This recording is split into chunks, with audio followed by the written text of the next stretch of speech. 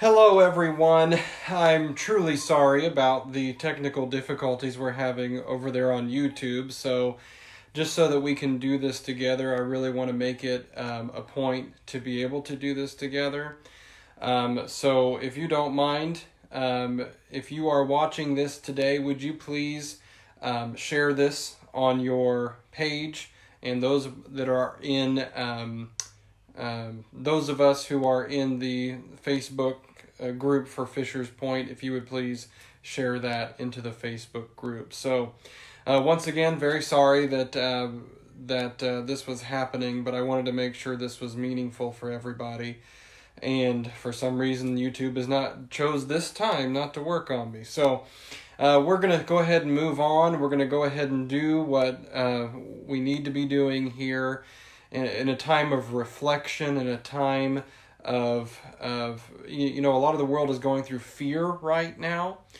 This is not an uncommon thing for the world to be embraced by fear. And one of the things that I've realized is that the more and more we lean into fear, the farther and farther we get from God and His blessings for us. So, I think today what we need to be doing is reflecting on this sacrifice that we think about during this time of year. Now, if you have gotten the communication from us, once again, I ask that you share this on your personal Facebook page. Also share it into the Facebook group for Fisher's Point, for those of you who are a part of that. And if you'd like to be a part of that, we'd love to have you a part of that. So I just wanted to be able to welcome you, first of all, to our very first Good Friday online communion service. Starts out with a little bit of frustration on my part. Now, I know as a pastor, these things happen and I have to calm it down and have to kind of, back up a little bit and make sure that I am centered for this type of event. Now, another thing is we're going to go ahead and copy this and make this into a YouTube video and put it out there for people to see who may not have Facebook. So I wanted that to be meaningful for everybody. So for today, I thought it would be very interesting for us to first read some of this passage, and we're going to be in Luke chapter 22, and I'm going to be reading from verse 1 all the way to 17. Actually, you know what? I'm going to go ahead and skip down to 7. I'm going to go ahead and skip down to verse 7 through 16, actually. And one of the things that I wanted to mention here today is that we are in the context here of the Last Supper. You know, you kind of know what's coming when we talk about communion, and maybe if that is something you have celebrated in your own life, in your own church that you've gone to, if you don't come to Fisher's Point, wherever you are from, we're absolutely grateful for you to be here. But one of the things that we are celebrating here is not only the Last Supper, but we're also celebrating, for our Jewish friends here, the Passover. And if you've read anything about the Passover, we find that in the book of Exodus. And in this story, Moses is approaching Pharaoh multiple times. Will you let my people go? You see, the Israelite people were captive slaves in Egypt. And the Pharaoh was very stubborn. He wouldn't let them go because if you think about it, they were one of the central points of their economy. Their economy would have crashed if he would have let all of the slaves go. Think about all the labor. Think about all of the things in the households and in the palace and all of that these Israelites were doing. So Moses approached him. These people were God's people. They weren't going to be enslaved. And God meant for us to be free. So Moses went to Pharaoh time after time after time. And every time Pharaoh said no, yet another plague was brought on him. So when we are dealing with Pharaoh here, we're also dealing with the consequences of his sin. Moses, on the last time, warned Pharaoh, hey, Pharaoh, if you do not let my people go, God will bring in the angel of death, and all of your firstborn will be destroyed. What God told Moses was this: the angel of death will come through, but you will be rescued if your house has the blood of the Lamb on the doorposts. So the angel would go by, see the blood, and then he would then move on. For those that didn't have the blood, then we see the inevitable conclusion there. The point that we see here in this particular context is that the blood of the Lamb equaled rescue. There had to be blood shed in order for rescue to happen. Blood often reminds us, and we think, blood, that doesn't feel good. It's not a great thing to talk about. But blood is a symbol of death. It's a symbol of darkness, symbol of suffering. It's a symbol of pain. And to think that this particular story that we're about to read happened on Passover, we are making a direct connection between that blood of the Lamb and rescue and what is about to happen in the life of Jesus in his ministry. You see, the cross, what we see here later on, here in just a moment, the cross, while it also symbolizes death, it symbolizes rescue. It symbolizes renewal. It symbolizes all of these things that we cherish. But the point was, we have a second part of the story coming on Sunday, and I won't spoil that for you.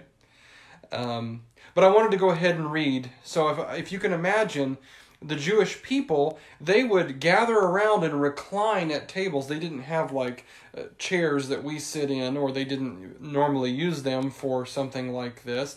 They would recline on one another. You can imagine just the backslapping, the razzing each other, just being a family and friends. And this is what the context of the disciples was in this particular Last Supper. So we have this story in this context, that they're already thinking about blood, rescue, free from captivity. And here's what happened in Luke chapter 22.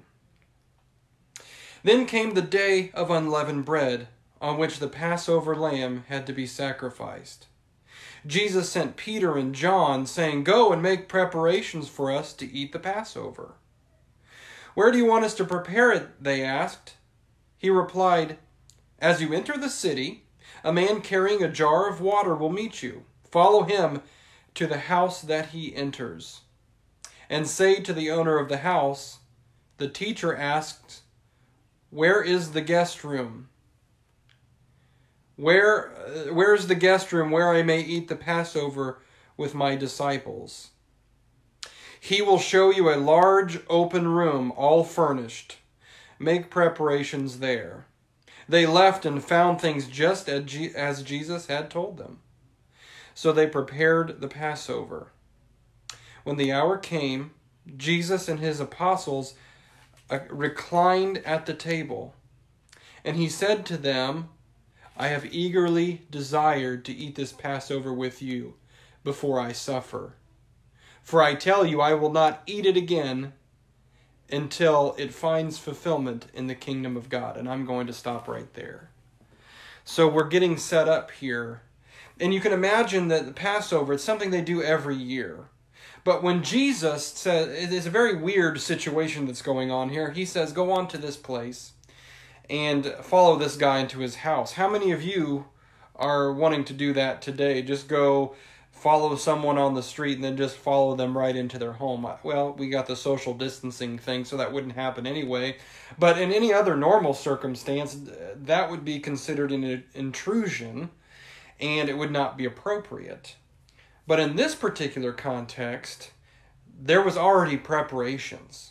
Jesus had prepared. This man had prepared. The disciples were coming in fresh and new. And then Jesus sits down and he starts to talk about the Passover. And in the Passover, they had many different things that they would say, many different things that they would talk about. And it was actually a scripted thing full of prayers and responsive readings and psalms and all of that, this type of wonderful stuff. And they are doing this. When they are doing this, Jesus says, hey, I'm really excited to eat this Passover with you right before I suffer. Could you imagine stepping back and thinking, what is he talking about? About to suffer? Judas may have had an idea, and we see later on that Judas betrays him. But then in order to build unity, in order to build thankfulness, in order to prepare them spiritually, he gave new meaning to a normal part of this Passover, something they have done in routine every single year. So here we are. I hope that you have your bread or cracker or whatever you're using and your juice today to celebrate with us. When we celebrate the Last Supper, when we celebrate communion together, we are actually the calm union. It's actually this. It already projects this idea of togetherness. We're doing it all over the world together. And when we take communion, we're not only taking it with each other, the ones that are watching here and me, but we're also taking it with everyone who is taking it and who agrees that they are disciples of Jesus Christ as well. Past, present, future.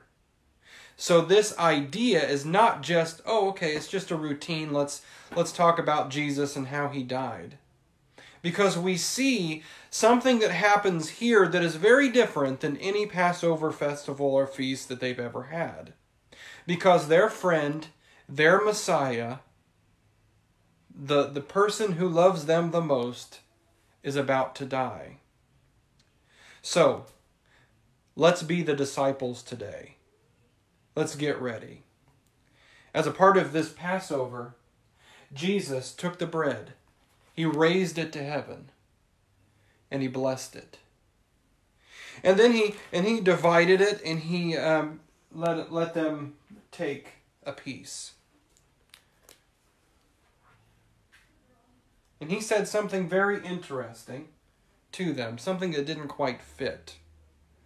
And they didn't know until much later. He says, "This is my body, broken for you, for the forgiveness of sin. Take and eat in remembrance of me."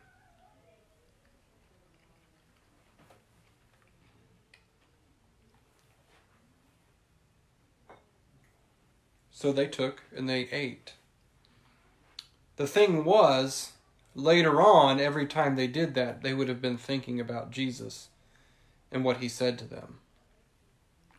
After he did that, he took the cup and he raised it to heaven and he blessed it and he passed it out among them. And he said, "This is my blood, shed for you. May it preserve you blameless into everlasting life. Take and drink, and when you do, do so in remembrance of me." Let's drink together.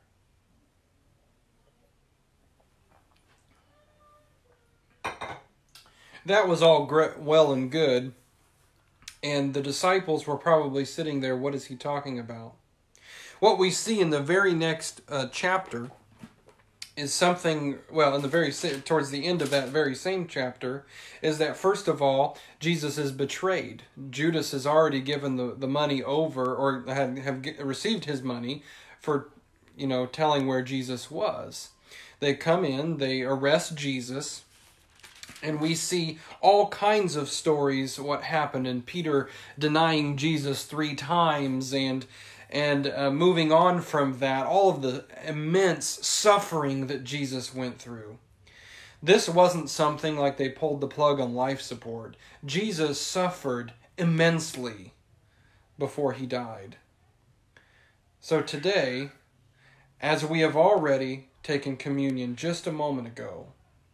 It has new meaning for us as disciples because we're not just eating it and drinking it, but we do that with this in mind. Jesus was horribly beaten, horribly tortured, ridiculed.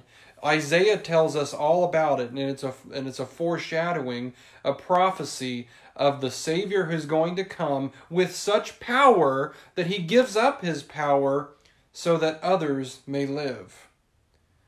The crucifixion happens. And Jesus did not go to this to the cross kicking and screaming. He wasn't fighting anyone. He knew that blood equaled rescue.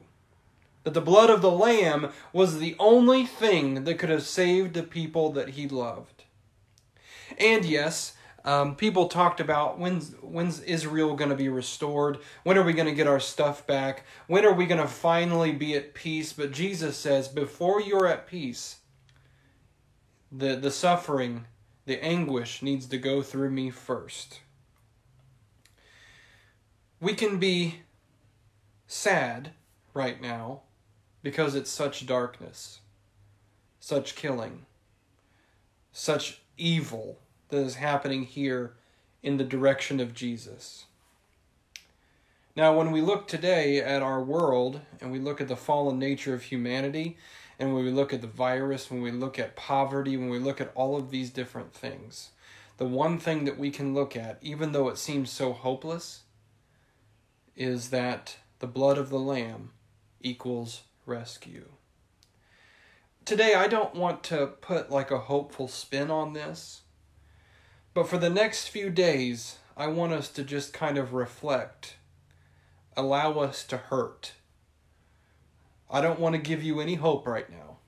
I know a pastor saying that sounds very odd, doesn't it? We know hope is coming, but let's just be in the moment. What kind of things are you feeling when a great friend, a person you trusted, one that you thought was going to rescue you, is now dead, gone? The curtain has closed. The play is over. The show is not going on anymore.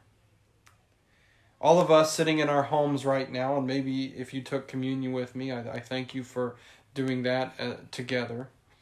Maybe some of you are thinking, well, when's the good news? Well, Sunday we have the good news. But right now, together, let's acknowledge the fact that Jesus came and he died and his blood was shed for us. Let's take these next few days to think about how that would have affected the disciples and the community. Let's pray. Father, we thank you for today. We thank you for your abundant blessings. And Lord, we grieve when we know a friend has passed away. Good Friday represents something that is dark. It's horrible. But at the same time, we know that you're a God who takes those kind of things and turns them upside down. Just as at church we are talking about this concept of a story that is heading in one direction being rewritten, we know that you're a God who rewrites dark stories. In fact, at the very beginning of creation, it's described as you are hovering over the darkness, and you speak creation into existence. So we know that you're a God who definitely leans into this idea of bringing light to darkness. But today, help us to reflect on what this sacrifice means. The blood of the Lamb equals rescue. Help us to remember that today. In your name we pray. Amen. Thank you, folks. I'm going to try to get to making sure this is on YouTube, and I appreciate your time.